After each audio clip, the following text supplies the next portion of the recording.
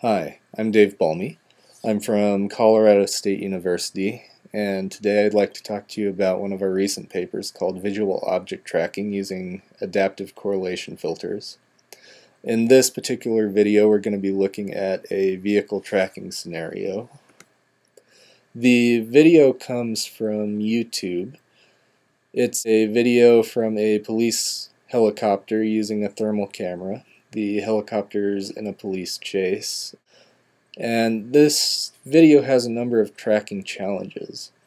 First of all, it's a pretty long video. It's about 8 minutes. There are multiple occlusions, rotation changes, scale changes, and camera motion, all which cause difficulty for the tracker. The tracker that we're using is based on correlation. What makes it unique is that it uses a minimum output sum of squared error filter. This filter produces much sharper peaks than what you'd get if you used a simple template. It's adaptive, so it changes as the appearance of the vehicle changes.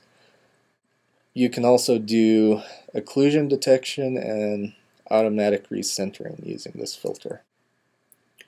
One thing that makes this algorithm unique is its speed. If you compare this algorithm to other popular trackers, you'll see that those other trackers have difficulty keeping up with full frame rate videos. In our case, we've got our tracker running much faster than real time. So what you're going to see today is our research code, which is written in Python, and it runs at about 250 frames per second.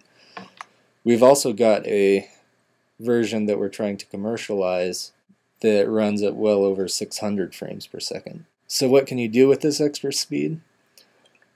One thing you could do is track multiple objects with a single CPU. Another thing you could do is the tracker will scale very nicely to more limited CPUs. So if you have a scenario where you have strict power, heat, or weight requirements, this is a good way to do tracking in those scenarios. So for this vehicle tracking scenario, you might think about putting this tracker on a small UAV. So now we're going to switch gears and look at the tracking video. So this is the output of the tracker. One thing you'll notice early on here is that the tracker runs into a problem, and right about here you'll see a flash. That's a video edit I put in to indicate when I've reinitialized the tracker.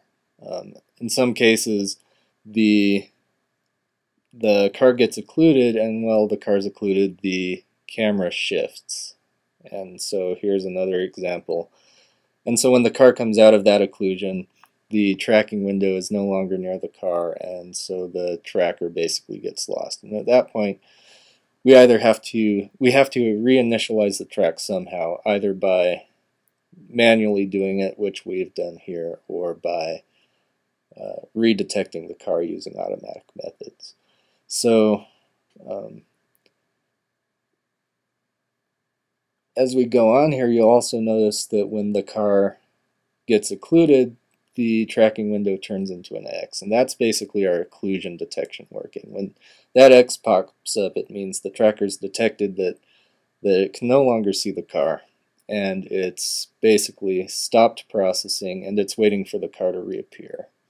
So in this case, this is probably the hardest occlusion because it's a long occlusion, and the vehicle also rotates during that occlusion. And so when the vehicle comes out in that case, the tracker can't reacquire it because it's changed appearance by so much.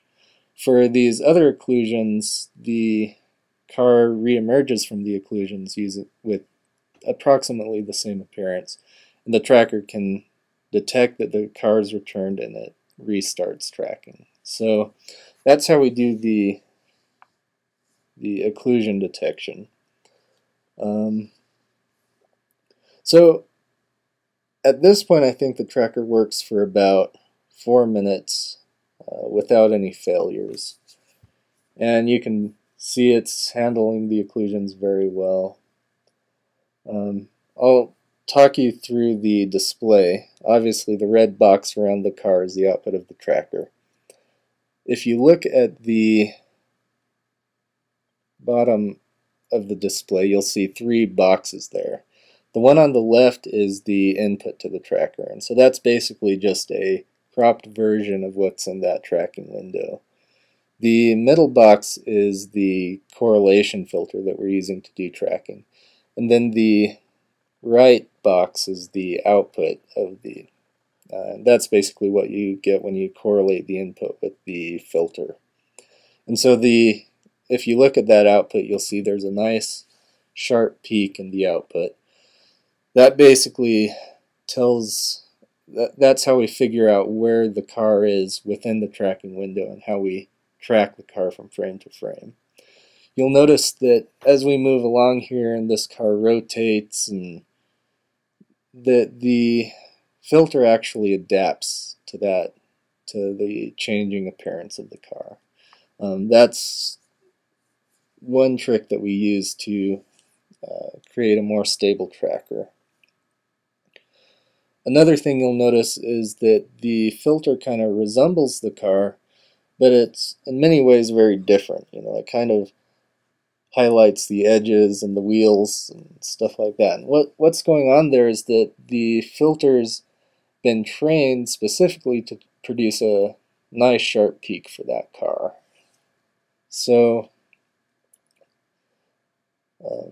if you were actually going to do this sort of tracking with a simple template, what the filter would look like is it actually look a lot like the input.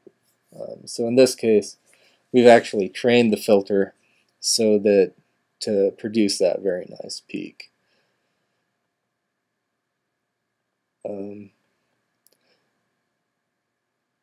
So anyway, I think this is one of the more interesting parts of the video. The car here is going to go into a town and it's going to be occluded by buildings. This is probably one of the more interesting occlusions coming up here in a few minutes or in a few seconds. Right about now.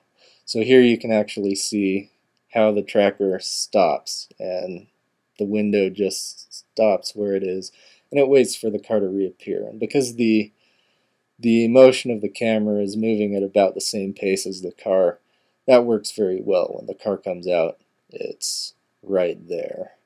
Coming up, we're going to have another occlusion, and in that case the car gets occluded and then the camera actually shifts, like right there. And so in that case, because the tracking window, or because the camera is shifted, the tracking window is no longer over the car, and as a result you have to manually reinitialize. So in the future, one of the things we're planning to do is to do camera motion analysis and more motion analysis on the car. Right now we're not doing anything, we're just visually tracking. But with that motion analysis we can do a much better job of predicting where the car is going to come out of the occlusion and update the tracking window accordingly. And hopefully if we do that, we can eliminate a lot of these manual restarts. So at this point, I think most of the interesting parts of this video are done. So if you like this video, you probably want to keep an eye on my YouTube page. I want to post some more videos about more technical details on how these filters are constructed. I'd also like to look at some more application areas and stuff like that. So keep an eye on my YouTube channel. You might want to subscribe. I also would love to hear some feedback, so rate this video, give me some comments, let me know what you're thinking. If you work on visual tracking, I'd love it if you'd post some video responses, show me what your tracker can do on this video.